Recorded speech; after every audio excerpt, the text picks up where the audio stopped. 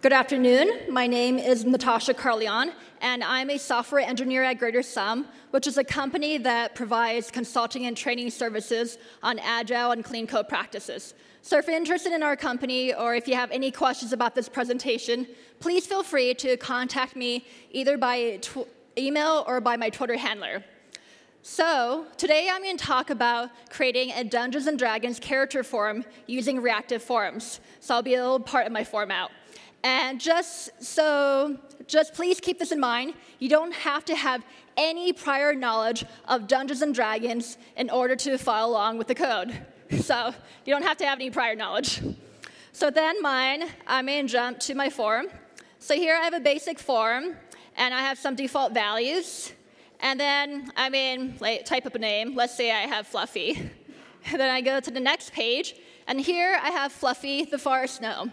So my goal now is to build out the abilities form for Fluffy, or whatever name I have. Just an FYI, you'll see me going to the first page first. That's just because this form is dependent on mostly the character's race. So I'm going to jump to the code now. Here I have my basic reactive form. FB is short for form builder, which I'm injecting here. And then a reactive form is essentially a form group. So I'm going to start with my first ability, which is strength. And then this is going to be a nested form group. It's going to have 4 form controls, ability stat, and it's going to be a simple value of 0. The next is going to be the race modifier, which I'm going to do a new form control class. Capitalize, form control class. I'm going to set the value. The value is going to be dependent on the strength of the character's race.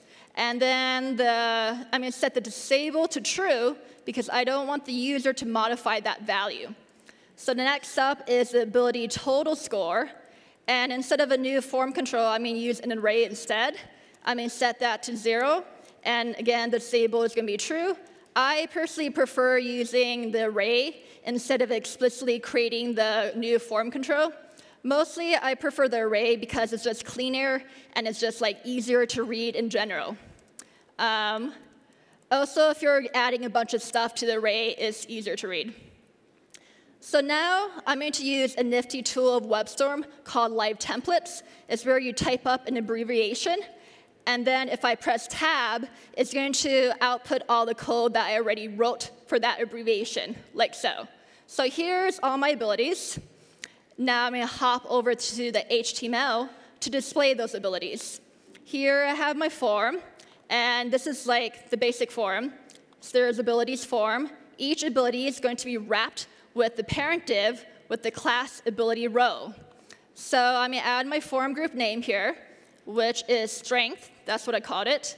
And then I'm going to add my first form control. It's going to be the ability stat column. And let's add my label. And then let's add my input with the type text.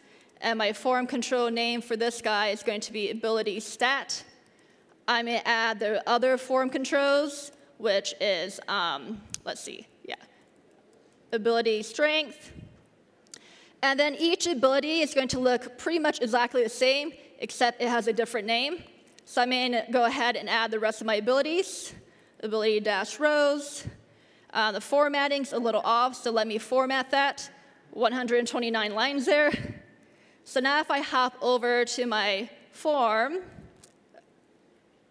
if this works, yay! OK, that's good. I have my code here. So my ultimate goal is if I type in a number like 16, it should modify the ability total score and the ability modifier. That's my goal. I could technically do it with the code I have now, but I'm going to do a little refactoring to make my job easier. So here I have a bunch of form groups with the same form controls. This is a great opportunity to create a form array. So I'm going to have my ability array. It's going to be type form array equals this form builder array. And I could, if I wanted to, literally copy and paste some of my form groups into here. But instead, I'm going to use my own class. I called it ability.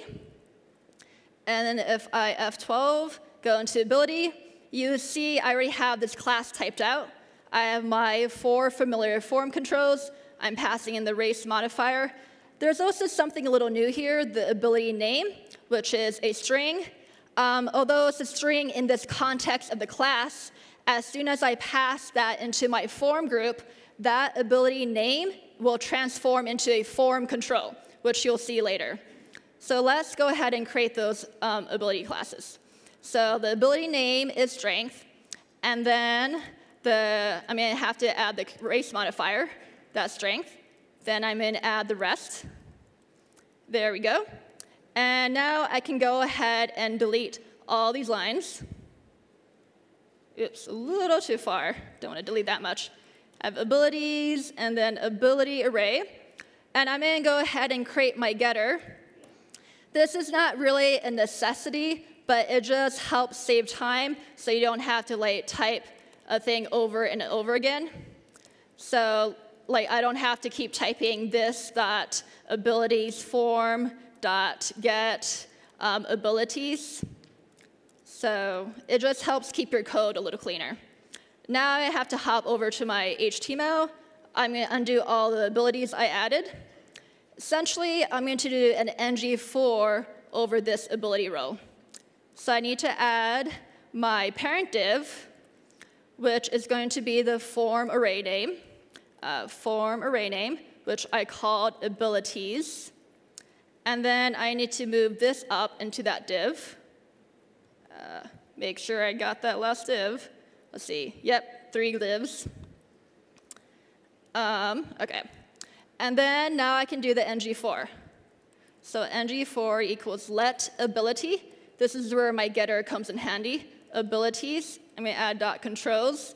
Let I equals index, not index. That doesn't exist. OK. Now I can add the brackets around the form group name. For reactive forms, the form group name has to be an index when you're using a form array. It can't be a custom name. Here, like I mentioned before, the ability name is not a string. So if I did ability.ability name, this will not work. I have to treat it like a form control because it's a form control. So I have to do ability.get ability name dot value. Then I will see the form control. So if I did this correctly, my form should look exactly the same. And it does. So that shows that I refactored my code successfully. I changed the code without changing its functionality. It's a lot more cleaner. This is a lot easier to manage now. Now I can do what I really ultimately want to do is I want to change those values. So if I F12 on this, I want the ability class to be in charge of modifying these values. So I'm going to add a method on here, this.onChanges. I'm going to create that method. And then this dot, ability stat dot value changes dot subscribe ability stat.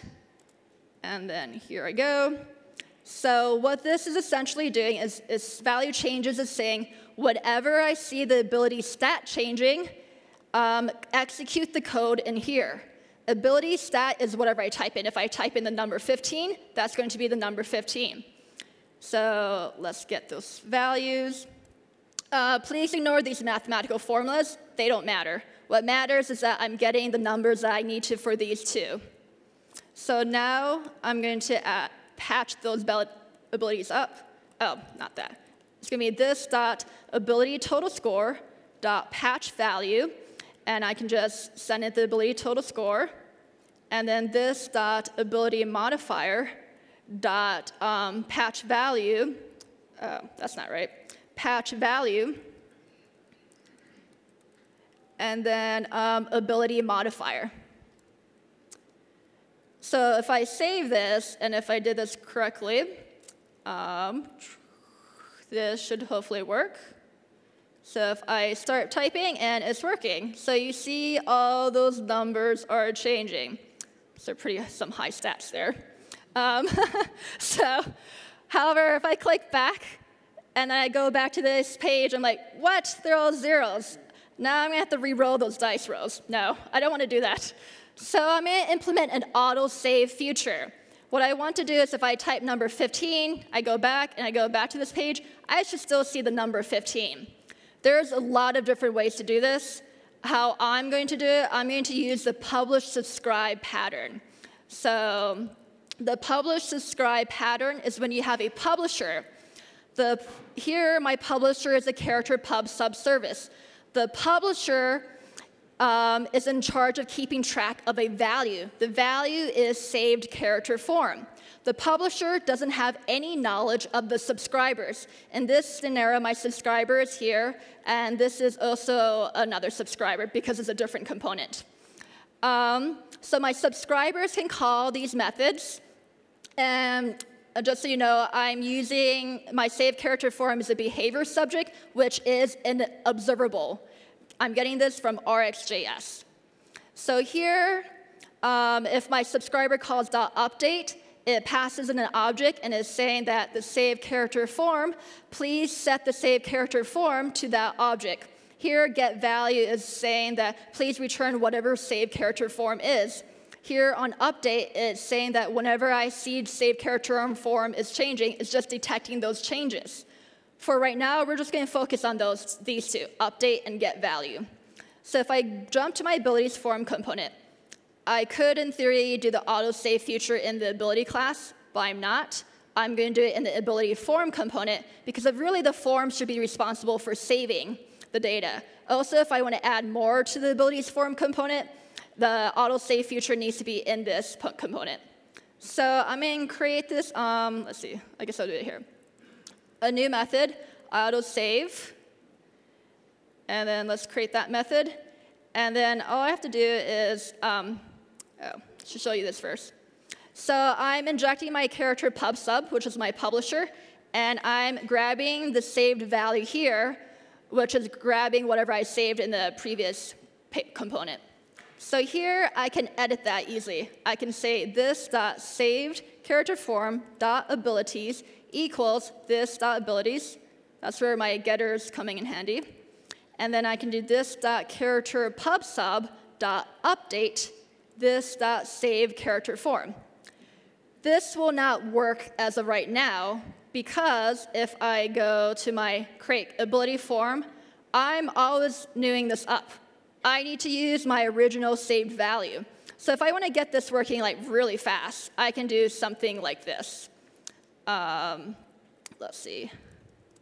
So I'm going to set this to this.save character form.abilities.